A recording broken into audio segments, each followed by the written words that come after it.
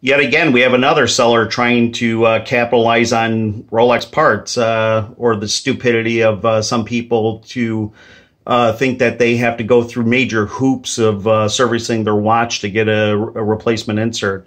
Here's somebody selling a Pepsi insert for a 16700 and a 16710 for $750 whopping dollars.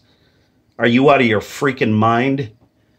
This same insert through Rolex. I called today. I called the RSC in Texas. They said that the insert is $55 if you send the watch in. $55. Now, I'm assuming that includes them keeping your insert, your existing insert. However, I told them, what if the insert is not there? Let's say it fell off, and they didn't indicate anything about the price change. I always was told through an AD it's $80. Not too much of a difference there either way, 80 or 55.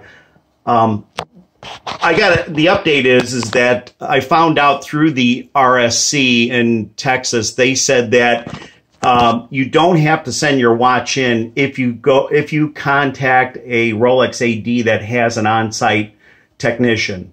Excuse me. Those people can order parts directly. They have a parts account.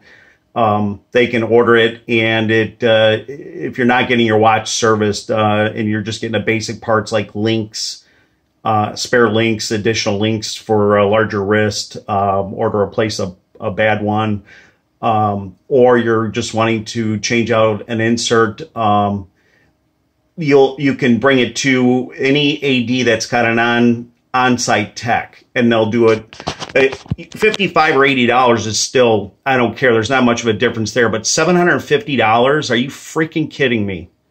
What is up with these people?